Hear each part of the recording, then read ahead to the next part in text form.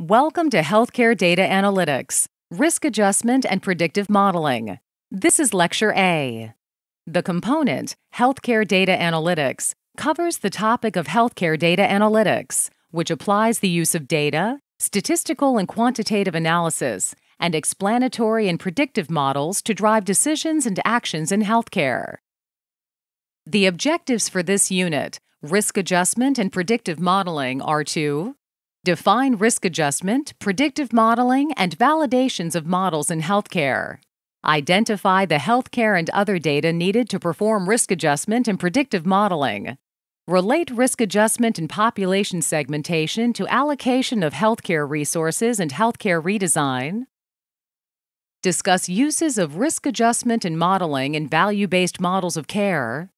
Delineate the use of health information technology in the creation, delivery, and evaluation of prediction models, and describe ethical considerations in risk adjustment in population management.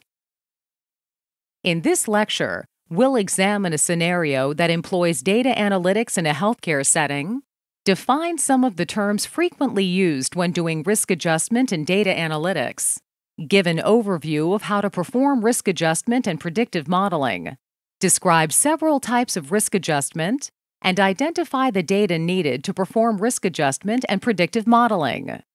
To understand the purpose of risk adjustment and predictive modeling, let's imagine a concrete scenario. In our scenario, Wanda is the Chief Analytics Officer at Health West. Health West consists of 2 hospitals, 90 clinics, 800 providers, and 350,000 patients. Her job is to improve value at Health West using its data, information, and knowledge. To tackle her job, Wanda employs 3 main strategies.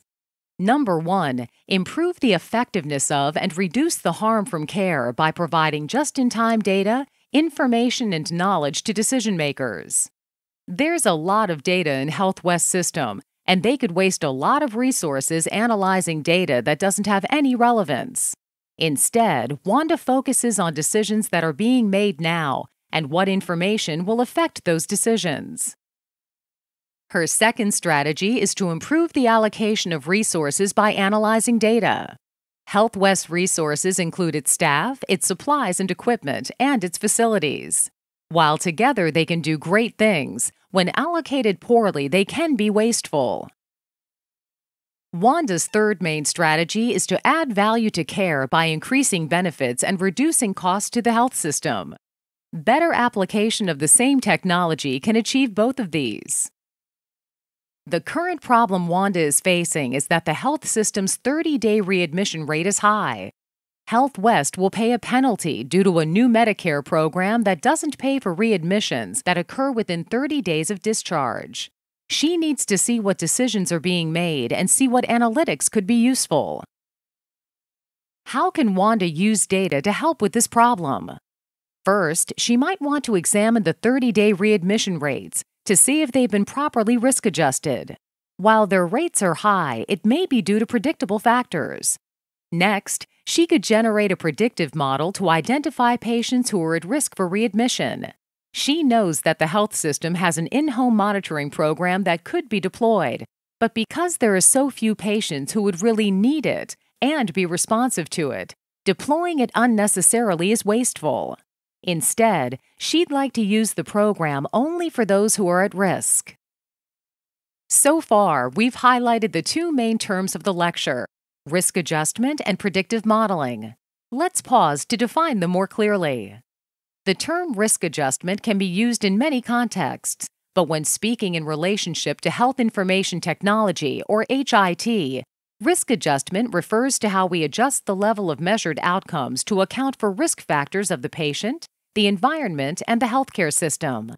Historically, this calculation was performed by actuaries concerned with understanding the expected cost of a person or group of persons based on measurable factors.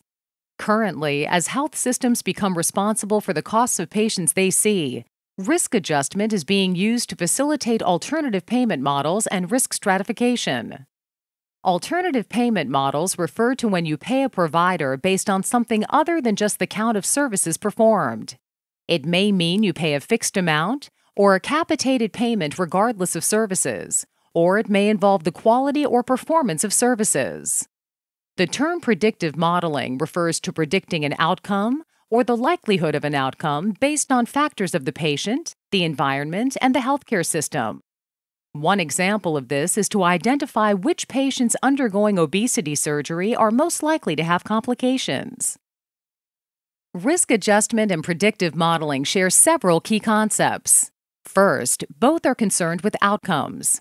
The outcomes can be measured levels, such as cost or blood pressure, or constructed values, such as whether a patient has been readmitted after an initial stay in the hospital. When designing a risk adjustment or predictive model, costs, also known as expenditures, are measured continuously from zero to any total amount. Other outcomes, like readmission, mortality, or complications, are events that are simply measured with a yes or no and are typically coded as a 1 or a 0 in the data. The other concept common to both risk adjustment and predictive modeling are characteristics related to the outcome. These can be called factors, predicting variables, or independent variables. Some common examples in healthcare include age, sex, and marital status. Additionally, diagnoses such as heart disease and diabetes represent a rich array of information about a person. For health spending, the diagram from Van de Ven and Ellis's book on risk adjustment suggests that most of the variation in healthcare expenditures is random and cannot be explained by systematic features.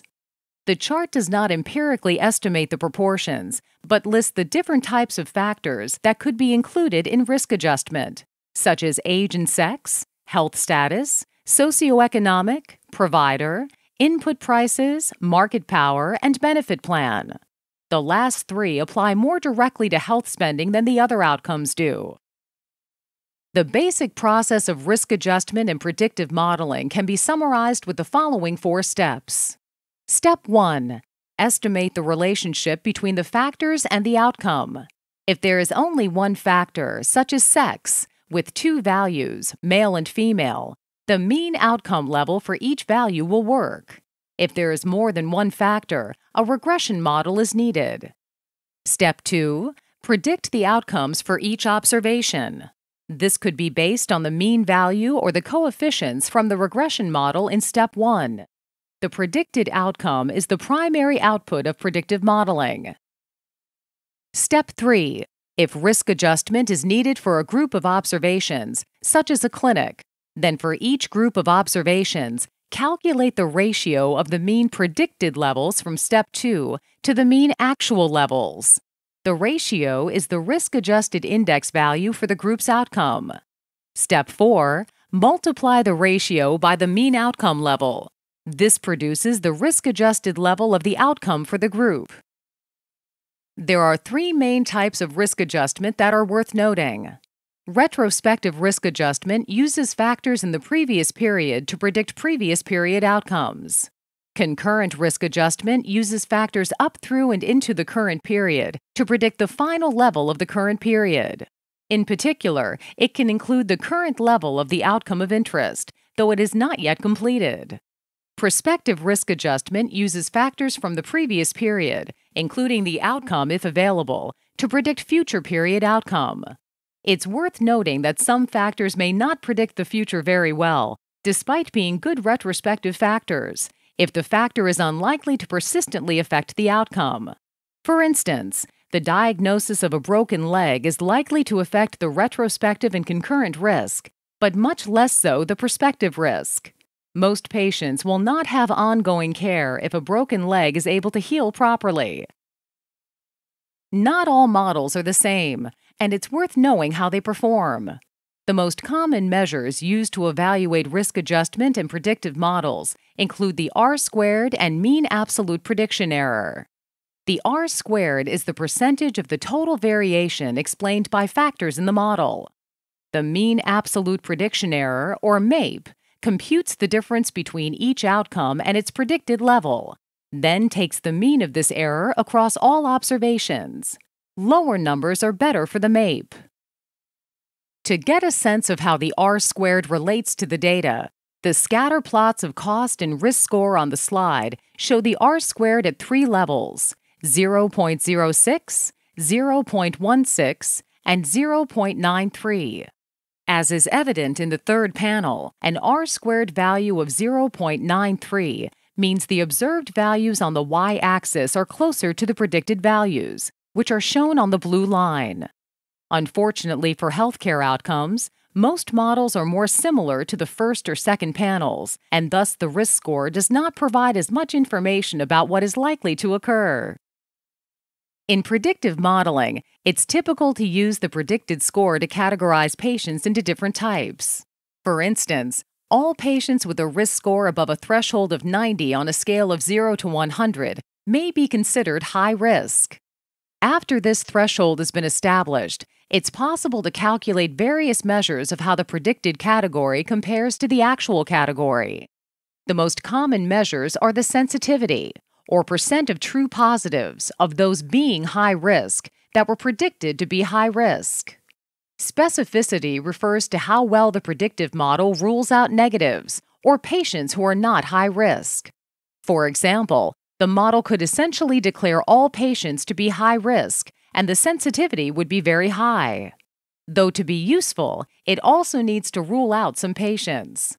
Thus, specificity is calculated as the percentage of true negatives that were predicted as negative. One additional term that's worth knowing about for risk adjustment models is the C-statistic. This takes a little explaining, which is why you don't see the word C-statistic on the slide yet.